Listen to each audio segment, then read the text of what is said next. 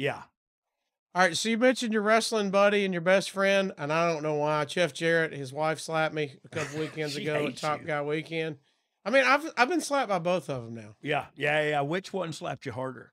Karen, No I think way. my goal now. Well, she went straight ear. Oh, I'm oh, good. yeah, Good. straight Good ear. stuff. Jeff was jaw. You know, he was Jeff solid jaw. dislocated your jaw. Yeah. Yeah. Right. Yeah. Jeff hit you hard. Ear was stinging for a little bit. I think I Yeah. need to get Jerry Jarrett to slap me to make it the trifecta. You know what I mean? Yes. Yes. I mean, Let's who do can the say whole they've been family. slapped by all three Jarretts? That's got to be a record.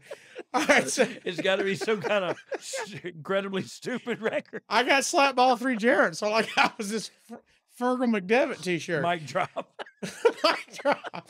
All right, let's talk about your buddy Jeff. You said, hey, got a lot of jobs, if not all of your Yep. jobs from Jeff. He's on a lot of these shows. He's Yep. getting some wins. You're even their first world heavyweight champion there. Yeah. What when was I your read first? that, when I read that in the notes, I was as surprised as you were. Really?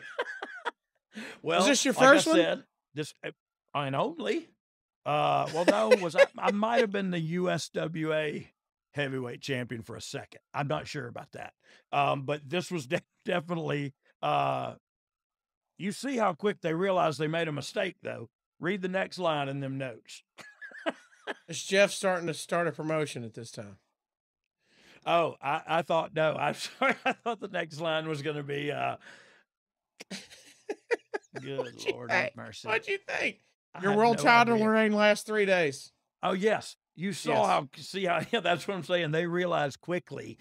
Oh, we put it on the wrong guy. Hey, and it's because like day one of this tour it was no secret I was a screw up. You know what I mean? I think they called you a transition champ, okay, right? That's And cool. Yeah, they that's had cool. transitioned the belt. You could call me that if that's what like so like I'm the same thing as like Iron Sheik, right? Like I was. Yeah. We just got to get it to somebody else. Yeah. But the truth was, it's not transition because I was the first one ever. So it Well, wasn't that's a just good point. move. Yeah, They could that's have a just solid not. logic. Yeah. They could have just not put it on me. Right. And then 3 days later, Commissioner Bret Hart say there's going to be a tournament.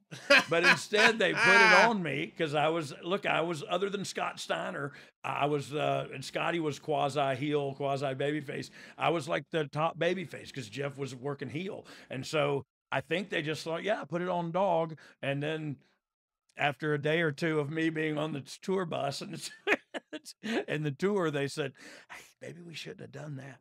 Did you? I was going to say, did you have it in your contract to go, hey, I need to be champ if I'm coming? Good God Almighty. You know what? I want to punch everybody in the face who has ever said that in their contract, because if that's, oh gosh, let me get off on a tangent here for a second about this, because this is a pet peeve. I also heard if you don't want to be the champion, then there's no reason for you to be in this business. Well, there's only one champion.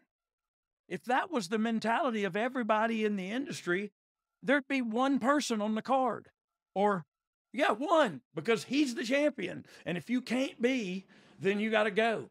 Or what about everybody else? What about the guys who opened the show? What about the guy who's before intermission? What about the guy who's the Intercontinental Champion? What about the guy who's the tag team champion? Like, I think if you take a Blue Chew, it lasts longer than your 3-day title reign.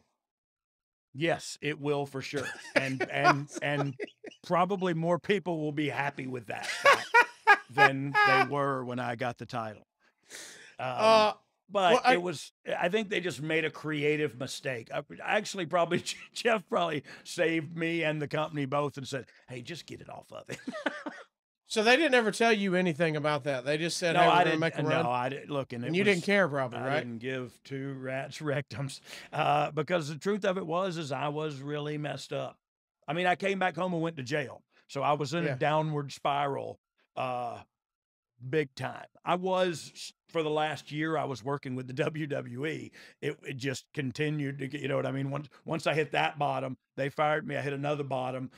This place hired me. I hit another bottom. You know what I mean? I was falling through some bottoms before and that lasted for 10 years, to be quite honest with you. It wasn't until later that I finally got sick of living that way and decided to try to do something about it.